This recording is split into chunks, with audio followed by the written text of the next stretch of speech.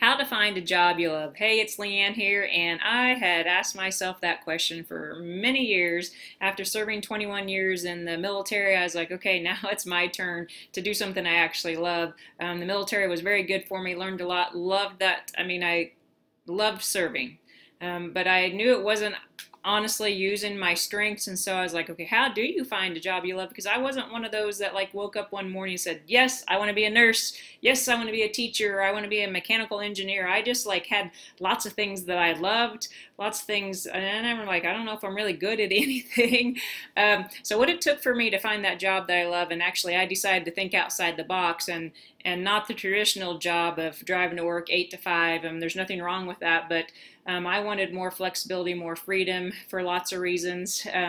But I decided to start thinking outside the box, and then I decided that, you know what does Leann love? What inspires me? What energizes me? What do I enjoy doing? And how can I take those things that I enjoy just in my everyday life and think of a job that has those things in it?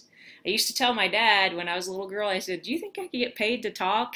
And he said, well, I don't know.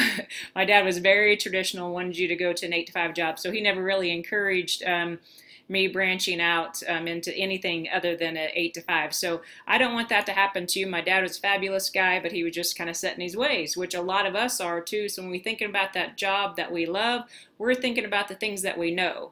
How about the things that you don't know, which is what I discovered about 5 years ago, and that's what I invite you to do today. I want you to think outside the box. I want you to dig deep, reflect on what you really love, and click on the link below, Go Big with Leann, and just take a test drive and look at what some of us are doing. This is just one thing that I do, but this thing I'm going to share with you today, if that doesn't interest you, but you think I might have some good ideas, reach out to me and we can talk about some other things. So anyways, I look forward to meeting you and talking to you again, and you have a fantastic day. All right. Bye-bye.